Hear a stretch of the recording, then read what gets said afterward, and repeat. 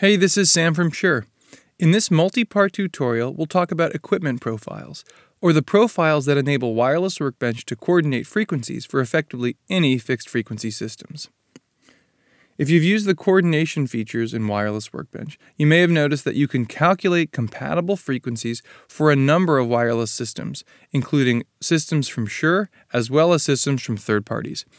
How is this possible?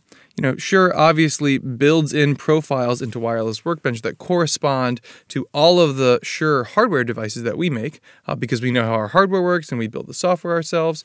But how are we able to include profiles that define how third-party systems work? Well, I want to explain the notion of equipment profiles, which is basically a set of parameters that make this possible.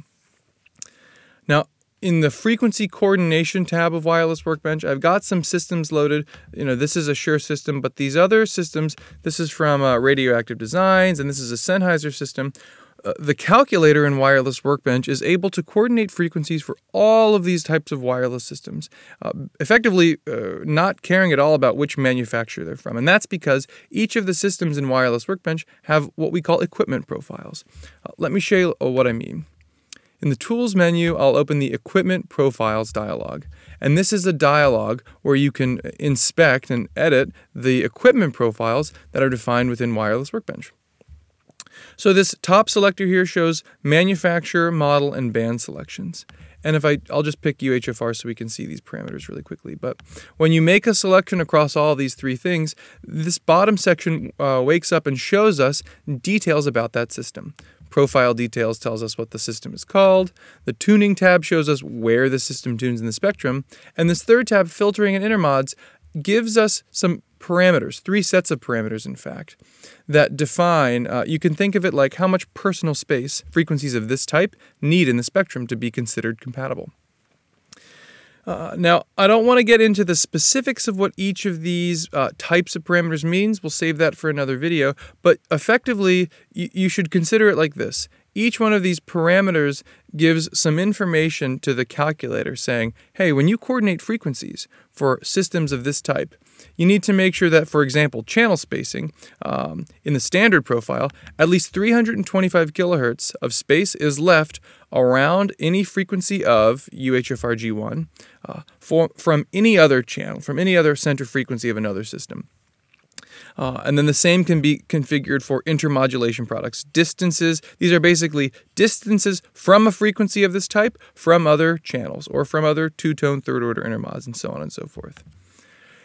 Now, Wireless Workbench comes out of the box with a lot of these profiles already predefined for Shure systems and for other third-party systems.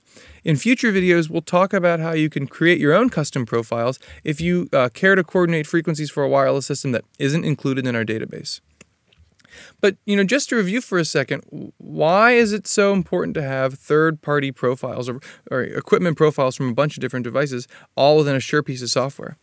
Well, our thought was, in the real world where you're going to be using Shure systems and other systems, or other people around you are using wireless systems from a variety of different manufacturers, you're only able to get a really solid coordination, a frequency coordination that is compatible and robust and complete if you can take into consideration all of the different wireless systems that are going to be there. And so in order to enable that, we've baked in these third-party systems so that you can coordinate frequencies straight away for the systems that are likely to be found in the field. So, I just want to prove to you that all this works. So I've added some systems from Shure, from Rad, and from Sennheiser. And, as you probably would have expected if you used Wireless Workbench before, now I've got the automatically calculate backup frequencies on. That's why I'm seeing so many frequencies here. But if I zoom out, you'll see I found frequencies for each of these types of systems. And the calculator effectively doesn't care what type of system is in here. As long as it has all of the spacing parameters and all of the details necessary in that equipment profile to know how the system behaves, the calculator is happy to calculate frequencies for that type of system. So I want to pause here because there are a lot of deeper topics we'll cover in future tutorial videos. So I hope this was helpful. If you've got any further questions about equipment profiles, how to configure them, what they mean, stay tuned for more videos or leave us a comment down below. Thanks.